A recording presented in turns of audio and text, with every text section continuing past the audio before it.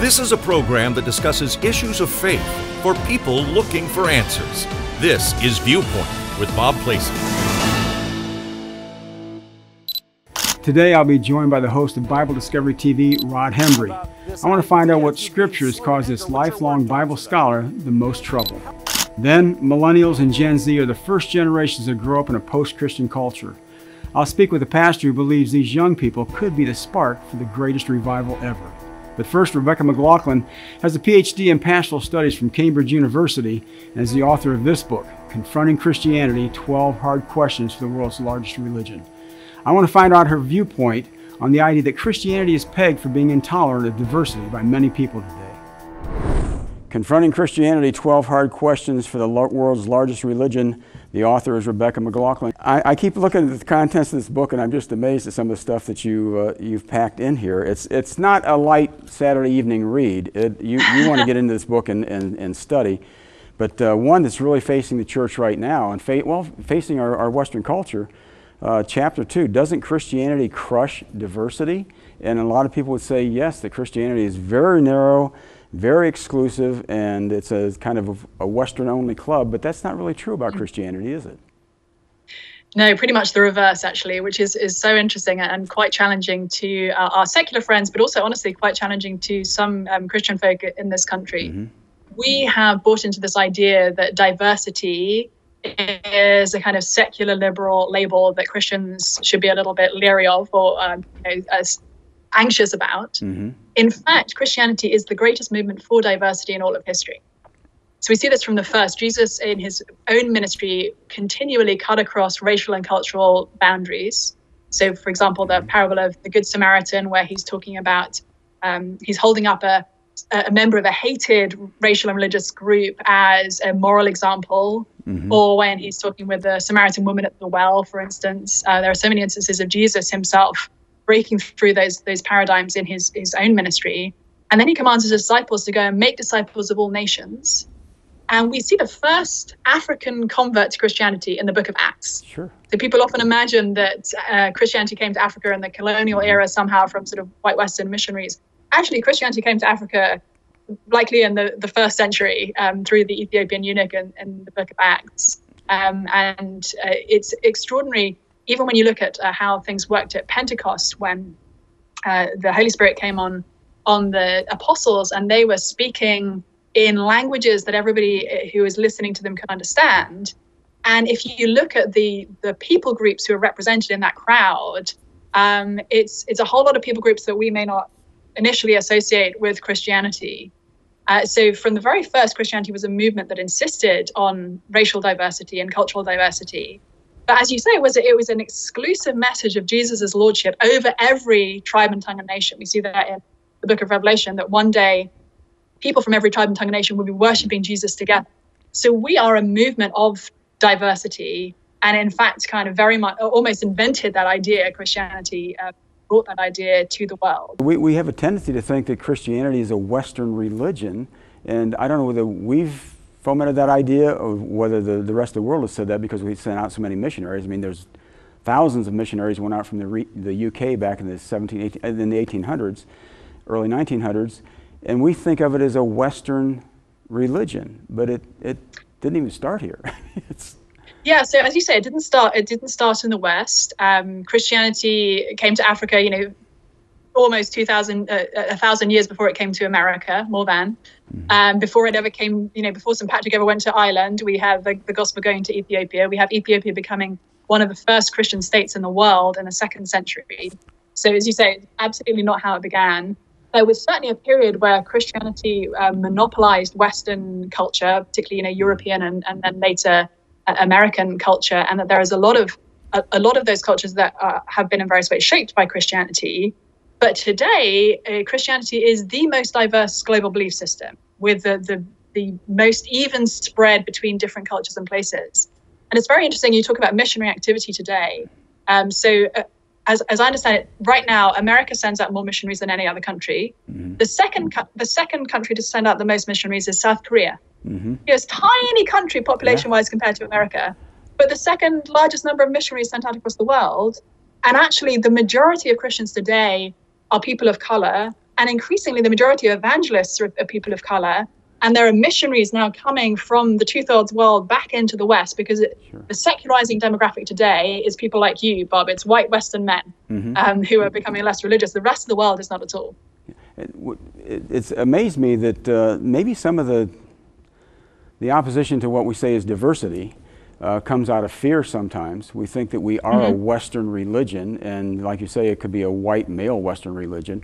But I remember the number of missionaries coming out of the UK, thousands of them. Now they take in more imams and Muslim missionaries, Muslim religious people, than what they send out as far as Christian missionaries. And do you think there's a fear factor in that they feel that somehow Western Christianity is being overwhelmed? Yeah, I think, I mean, bringing a similar conversation there back to the US, I think there is this perception that immigration to the US is eroding America's Christian identity. In fact, the absolute reverse is happening. Immigration, particularly of people of color, not people like me, like white Western immigrants like me, are not what you want in America. What you want is people of color. You want the African and the Asian immigrants coming to America to give, frankly, a blood transfusion to the American church. That's what's happening in the city adjacent to mine here in Cambridge, the city of Seville. English is the third most commonly spoken language in evangelical churches, which sort of gives you some perspective on how, these incredibly vibrant first-generation immigrant churches are springing up all over America.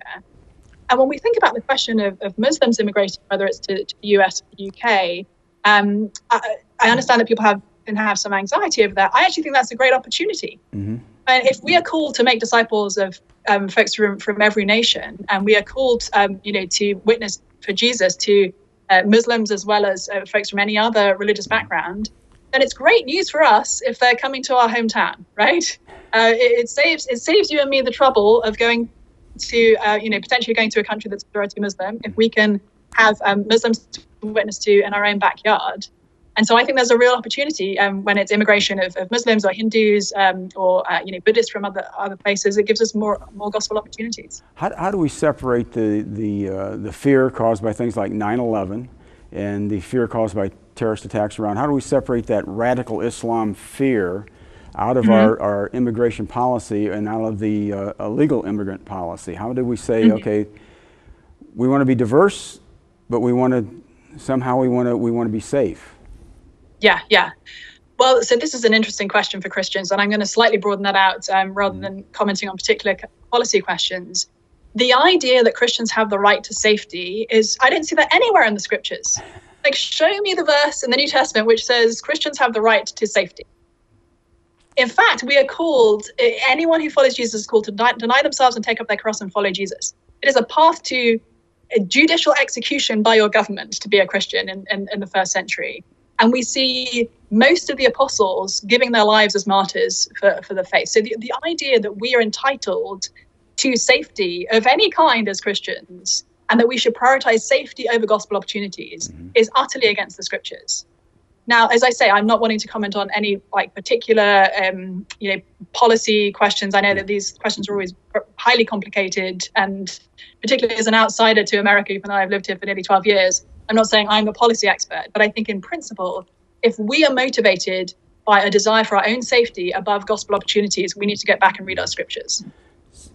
So really, you're saying that we don't want to keep this white Western religion. It's not Christianity. It needs to be diversified.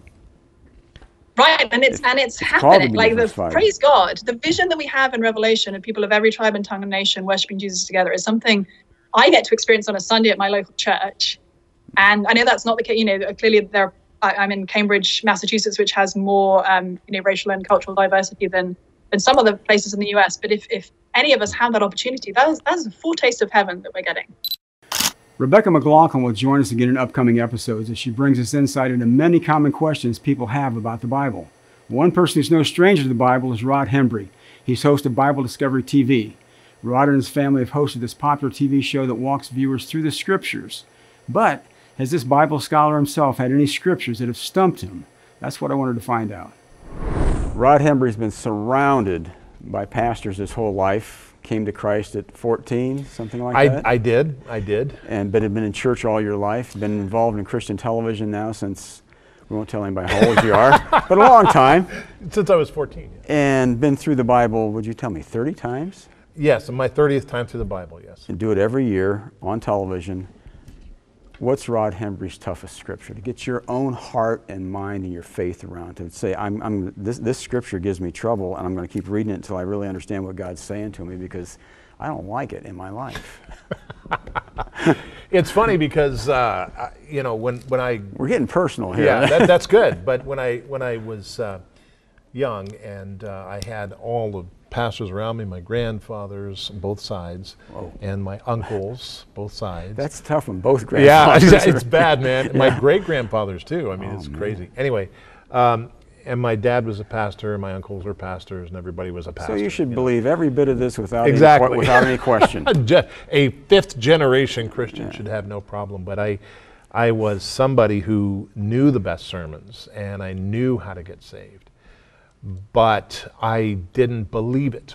And I was doing interesting things on my other side of my life. You know, I was a young kid, and I learned to run with a group of people. We were smashing bus windows and doing different things and getting in trouble and doing things. And I would allow my friends to get in trouble and be over here, you know, and chased by the police several times and all of that. And Dave Yanatone, who was a youth pastor, he said to me, well, you know, Rod, I think we're going to know we won't do it. We won't talk to you about it. And I was competitive, so I said, what do you mean you won't talk to me about it? I mean, my dad's your boss. I mean, come on. I'm a 14-year-old kid. I was a little arrogant. But anyway, so he said, no, you couldn't handle it. And that really bugged me. So I said, I can handle it. What is it? He said, a discipleship class.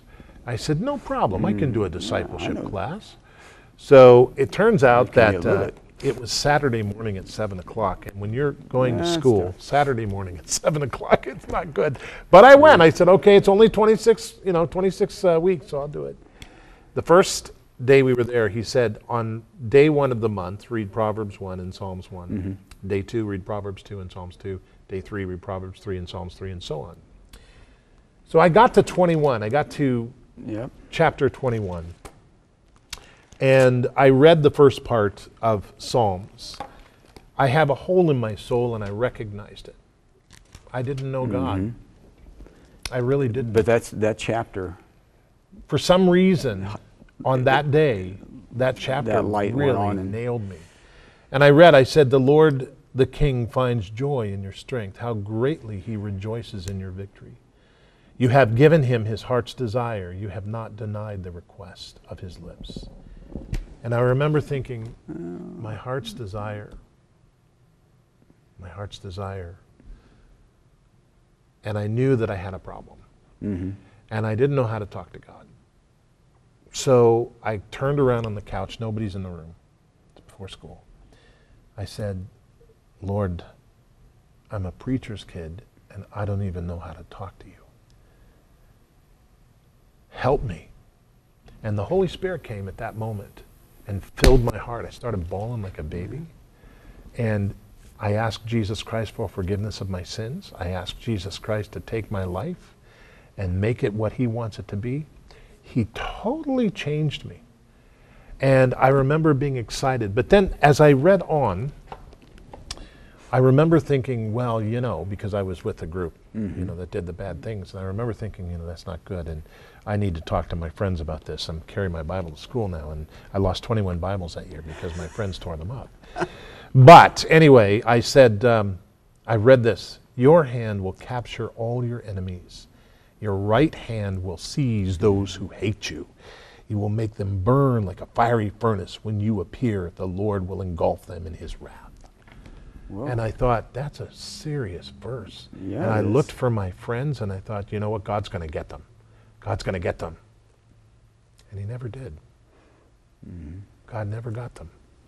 So I thought, they got away with it. They got worse and worse and worse. One friend got away with unbelievable stuff.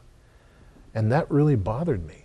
Because I read that. And we're down here at 21:8, right? That's right. Yeah. That's exactly right. And I said, Lord, come on. You got to do this. Got to do this. Got to do it, you know. And it wasn't until I was 48 that I ended up calling one of my friends, and I was still troubled by this verse, but I just trusted, okay, God will get him sometime. God will do something, you know, I don't know. But I'm trusting the Lord. And you prayed this over them. Yeah, I said, Lord, you got to get them. You got to get them. You got to get them. And it turns out that God did. God called them, and he called them through me. Mm-hmm. He used me.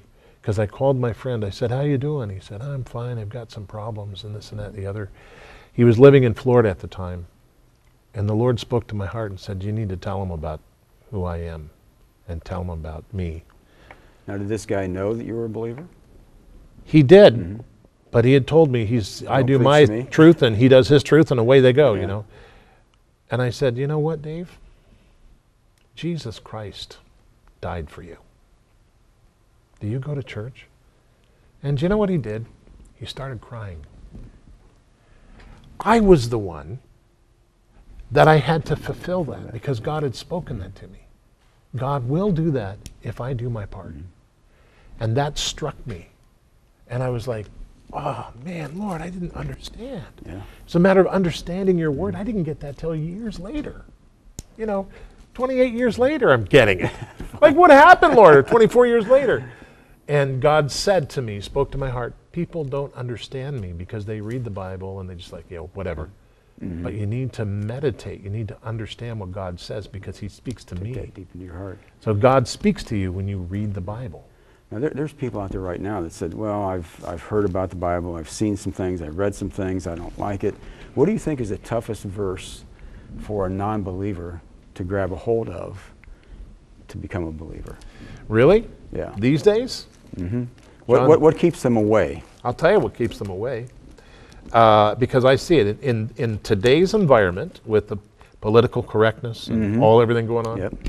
And everything going on related to what God does and what he doesn't do. We actually think that God cares about a lot of things that we do. And we need to understand God cares, but he doesn't consider that, okay? It's not important in his time scale and his realm. Of course it's not. You know, and God, Nicodemus is a guy who's from the Pharisees. The Pharisees probably came about during the exile. But anyway, the Pharisees were interesting guys. And he comes to Jesus Christ at night. And he says to him, I got to come to you at night because I don't, you know, I don't know about being, I don't want to share too much space with you in the daytime. He comes to him at night and he says, tell me, how do I have eternal life? Because they believed in the resurrection and the Sadducees did not. That's why they were sad, you see. Of course, they were sad. In chapter 3, verse 16,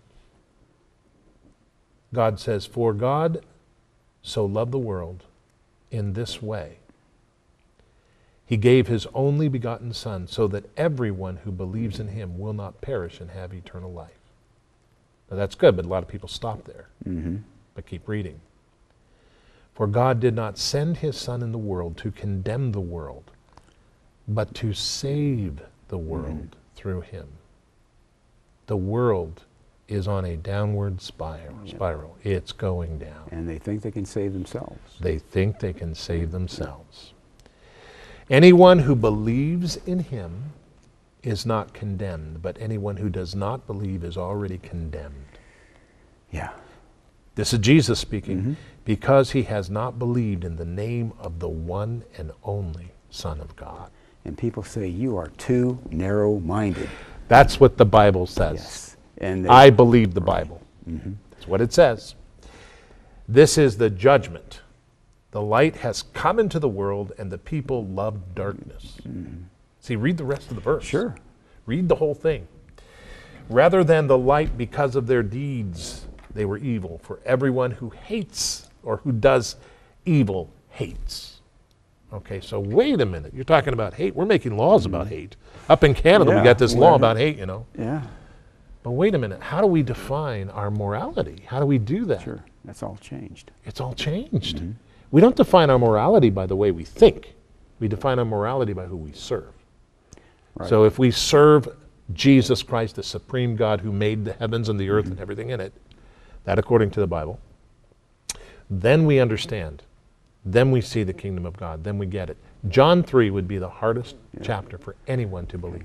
There's somebody out there right now that's arguing with you about that, saying you are too narrow-minded. There can't be just one way. There can't be just Jesus Christ and that's it.